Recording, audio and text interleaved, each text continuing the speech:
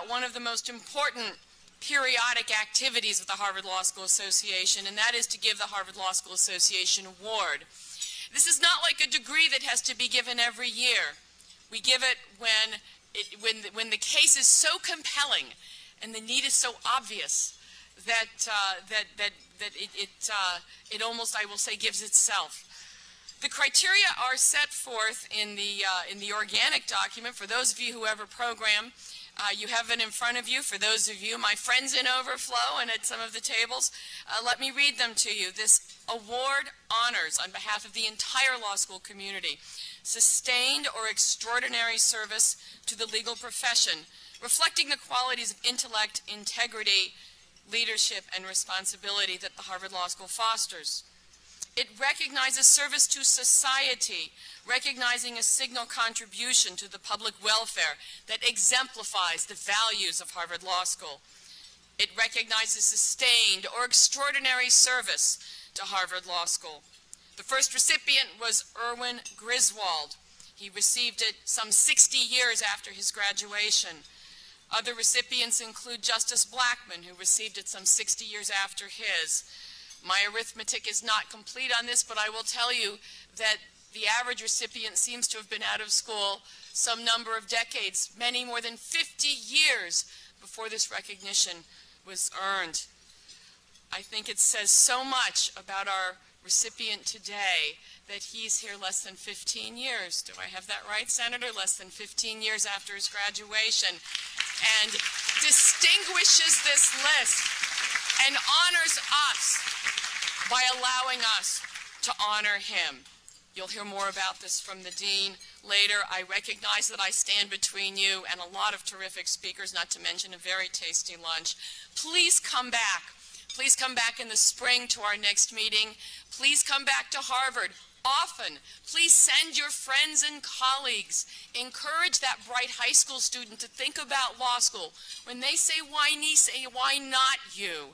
And finally, please join me in extending our most earnest, heartfelt appreciation and thanks to Neil and Sharon, who will never again need last names. They will be Neil and Sharon for their extraordinary efforts in this splendid weekend. Thank you so much. Thank you so much. Have a wonderful lunch and a splendid time.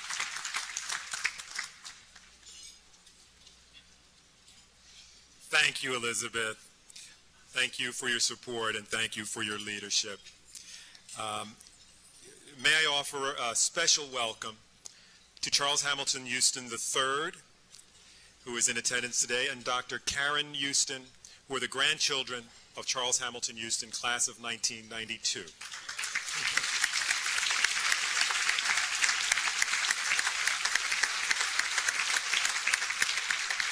Did I say 1992? Please correct me if I do that again. 1922. Okay, God knows what I'm about to say now. I am pleased to introduce someone I have known for 35 years. Peter Bino has been a leader since the first day I met him, when he was president of AFRO. He dressed a lot differently then. The African American Students Association at Harvard College. A graduate of Harvard College and Harvard's JD MBA program, Peter Bino has been a trailblazer and a history maker. Peter is one of those troublesome contemporaries who does a job on your self-esteem. While you struggle to make a mark in one career, Peter's hit the ball out of the park in several careers. He's currently senior partner of the Chicago office of DLA Piper Rudnick, a global law firm with over 2,900 attorneys, where he serves on the firm's executive committee and is also chairman of the firm's diversity committee.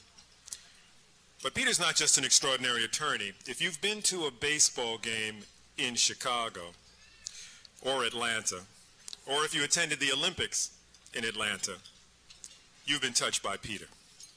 Before joining Piper Rudnick, one of Peter's roles was as executive director of the Illinois Sports Facilities Authority, which developed and built Comiskey Park for the Chicago White Sox.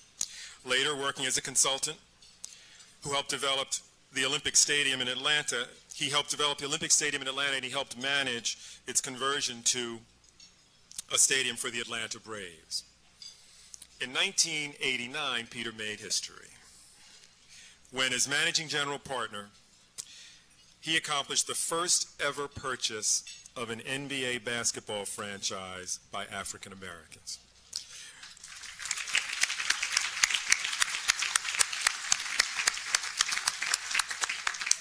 When he and his partners bought the Denver Nuggets. Now, he later sold his interest, so it's too late to hit him up for tickets. Yet Peter has still made time to serve his many communities. The business community, he serves on a number of corporate boards. The community of Chicago, where he serves and chairs a number of cultural and charitable boards. And the Harvard community, where he served on the board of overseers for 9 years. And now, to offer some reflections on our honored guest, please welcome one of my first role models, Peter C.B. Bynum.